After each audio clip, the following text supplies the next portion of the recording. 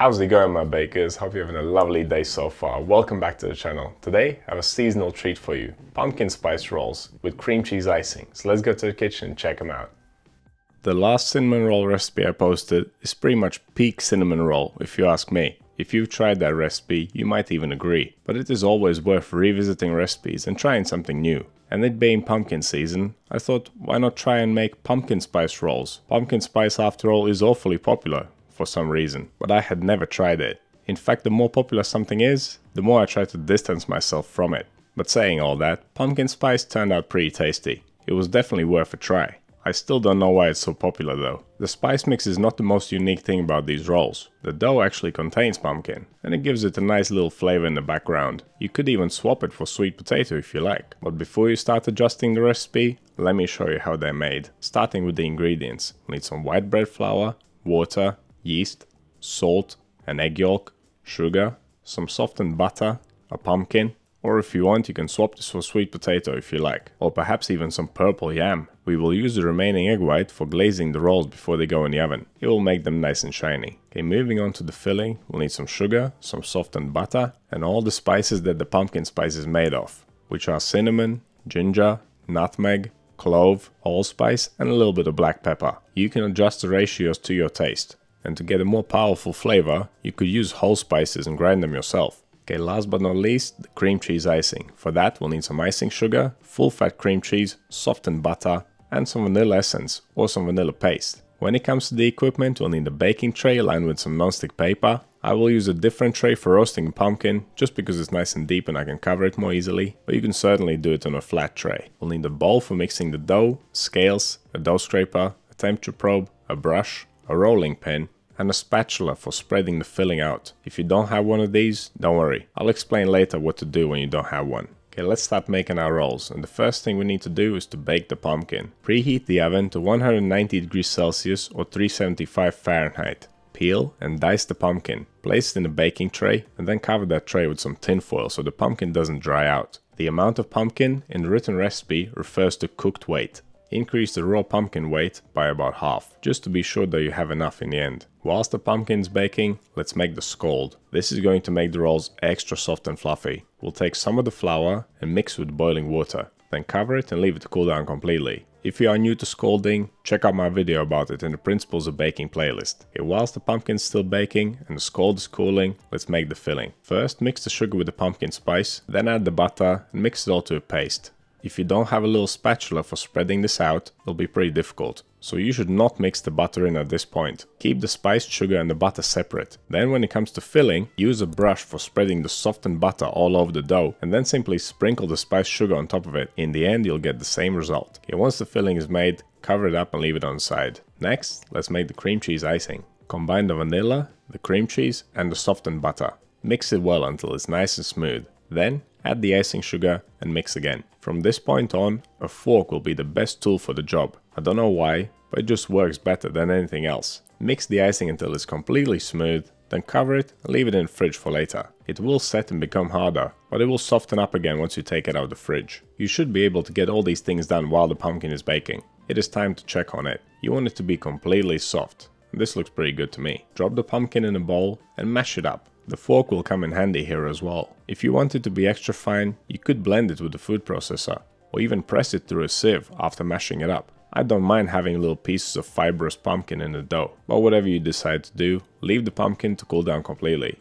My kitchen is around 23 degrees Celsius or 73 degrees Fahrenheit, which is pretty much perfect. So all I had to do is leave the pumpkin and the scald to cool down to this temperature. After mixing the dough and handling it a little bit, the final dough temperature will go up by a couple degrees, which happens to be pretty much the perfect desired dough temperature. It's around 25 degrees Celsius or 77 degrees Fahrenheit. To learn more about no-knead bread dough temperature control, check out my video about it in the Principles of Baking playlist. Okay, to make the dough, in a large bowl, combine the scald, the pumpkin, the egg yolk, the sugar, the yeast and the salt, and give it all a good mix. Add the butter in there too and mix once more. I know I didn't mention the whisk when I was listing the equipment, and that's because it's not essential, but it does help. It is a good tool for no-knead bread dough making. Okay, once all the ingredients are mixed up nicely, add the final ingredient, the flour. Then grab your dough scraper and mix it to a dough. And if the scraper is not doing the job, you can finish it off by hand. The dough will be a little bit sticky and a little bit loose, but that's totally normal. shape it into a nice round ball and place it into a clean bowl. To prevent the dough from sticking to your hands, you can wet your hands with water.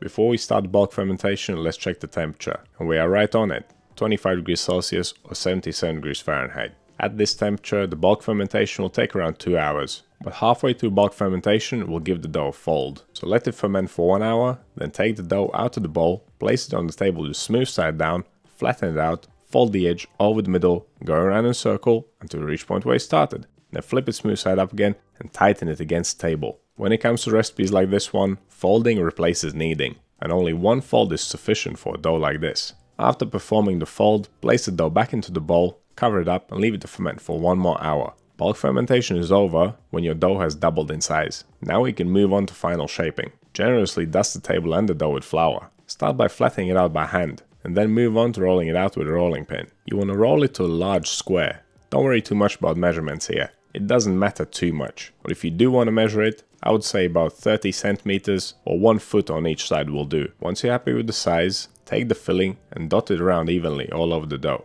and then spread it out using the spatula. This will take some time, so be patient. And as I explained earlier, if you don't have a spatula, simply brush the dough with softened butter and then sprinkle the spiced sugar all over it. Okay, next we need to roll it up. Fold over a little edge at the bottom and then keep rolling it gradually. Make it nice and tight and try to do it as straight as possible. If the dough starts getting a little narrow as you move up, simply stretch it out sideways and keep rolling. Okay, now get a chopping board and cut the dough into 6 equal pieces. A serrated knife will be the best tool for this job. Make sure you cut it in a sawing motion. Don't just press the knife straight down. You need to go back and forth. You could also use the old dental floss trick, where you wrap it around a roll and then pull it tight. I've never tried it myself, but apparently it works really well. I just like using the knife because it's quicker. Okay, once the rolls are cut, place them on a baking tray. And here's a little trick for when you're making individual rolls. To prevent the loose piece of dough from coming undone, and to prevent the filling from leaking out from the bottom, pull the loose piece of dough off of the roll and fold it underneath it. Alternatively, use a smaller tray and place the rolls side by side. Then you won't need to take this step. But then you also won't get round rolls, they'll be more square. Although it doesn't matter in the end, they'll still taste the same. Okay, one more thing you need to do is to flatten them. And now we can cover them, leave them for the final proof, which will take around 1.5 hours. And if your kitchen is cooler, it'll take longer. If it's warmer, it'll take less time. Be sure to preheat your oven to 160 degrees Celsius, fan on, and that'll be 320 degrees Fahrenheit. During the final proof, the roll should puff up nice and big. When you shake the tray, they should wobble. When you poke the dough with your finger, it should leave an indentation. And these things definitely qualify. There's only one thing left to do before baking, is to brush them with the egg white. Do be gentle here. Okay, let's get these bad boys in the oven. They'll take around 23 to 25 minutes to fully bake. And once they're nicely puffed up and golden brown all over, they're ready. If yours need a little bit more color, just leave them in the oven for longer. These things are looking good to me, so I'll get them out and leave them to cool down. At this point, you could go the extra mile and brush them with the sugar syrup. It'll make them even shinier, more moist and sticky. It's a great option for when you want to keep these for longer. But if you're going to eat them soon after baking, don't bother. Just leave them to cool down, spread the top with icing and tuck in. These things are seriously good. If you have tried my cinnamon roll recipe, you should know what to expect. The texture here is just as soft and light as the other one. The only real difference is the flavor. The super fragrant pumpkin spice and the pumpkin itself. They work really well together. This one is definitely a keeper. So what do you think of these pumpkin spice rolls? And have you tried my cinnamon roll recipe? Let me know down in the comments. You want to see more videos like this one? Click over here. Subscribe to the channel, click right here. That's all I have for you today. Thank you so much for watching. I'll see you in the next one.